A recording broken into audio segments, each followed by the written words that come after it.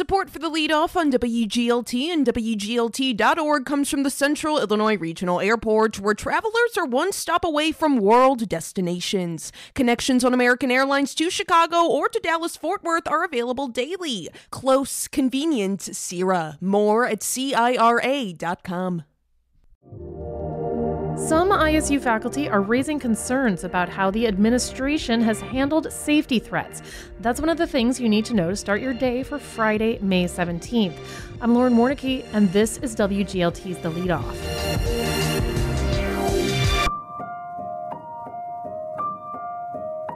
In the era of swatting, doxing, and surveillance, let's lead off with practices and policies at Illinois State University, which struggle to keep up with modern threats and disruptions. WGLT's Charlie Schlenker reports. In February, 3 masked people entered a gender studies classroom at ISU and began videotaping without permission. University police deemed the event a prank, but Women's Gender and Sexuality Studies Director Allison Bailey says students and faculty were freaked out. When the word got out, I was getting a lot of calls, emails, and texts from my faculty members who were concerned that this might have been a targeted attack. The fear may be justified. Incidents on college campuses tend to target professors from marginalized groups and those teaching hot-button topics.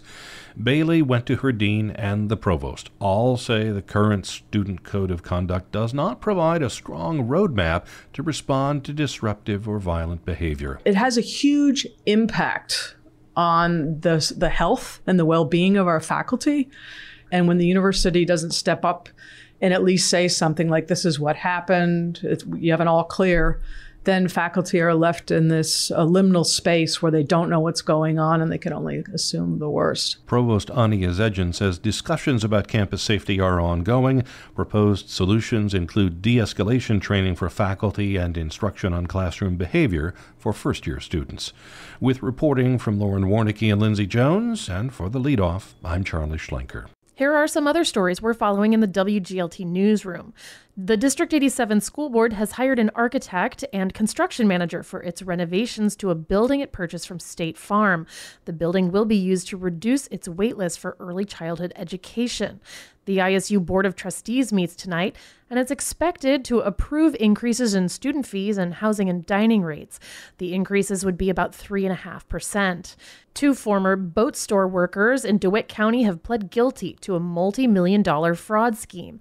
Prosecutors say Jeffrey Gibbs of Farmer City and Kara Wilkie of Maroa defrauded boat owners and several banks through bogus loans. And Central Catholic High School has broken ground on facility improvements to Hunman Field. That's paid for through the school's capital campaign that raised over $7 million. You can find more on these stories at WGLT.org.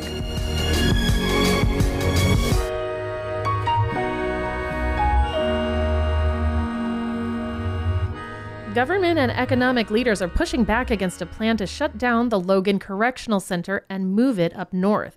WGLT's Lindsay Jones has more. In March, Governor J.B. Pritzker and the Department of Corrections announced a $900 million plan to rebuild 2 aging state prisons in poor conditions: the Stateville Correctional Center for Men in Crest Hill near Joliet and the Logan Correctional Center for Women outside of Lincoln. And while it wasn't initially spelled out in the governor's first announcement, the state eventually said it planned to rebuild the Logan Correctional Center near Stateville, essentially creating a multifunctional campus. Elected officials who represent Logan County and its seat, the city of Lincoln, say this announcement blindsided them. We learned of that announcement 24 hours before it was released. And that's not okay. Turner organized a virtual town hall featuring state and local leaders in Logan County who detailed how they're pushing back against the state's plan to move one of the last remaining institutions there outside of the county. Since 2000, the area has seen the closure of the state-run Lincoln Developmental Center and more recently the closures of Lincoln College and Lincoln Christian University. Republican State Representative Bill Howder called Logan Correctional's potential closure another blow. To us, it is, massive. And we see that the hits that we've taken, starting with LDC and going on to, Lincoln College, Lincoln Christian, and now this.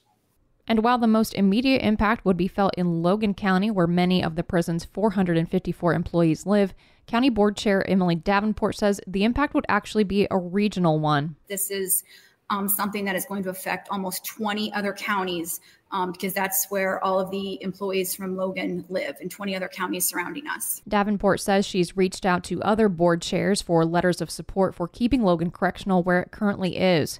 It's worth noting that none of the elected officials or economic leaders who spoke at Wednesday's town hall dispute that the prison was in dire need of overdue repairs, if not a rebuild altogether. Here's State Representative Bill Howder again. To me, when you say we want to demolish and rebuild Logan Correctional Center, we all agree with that.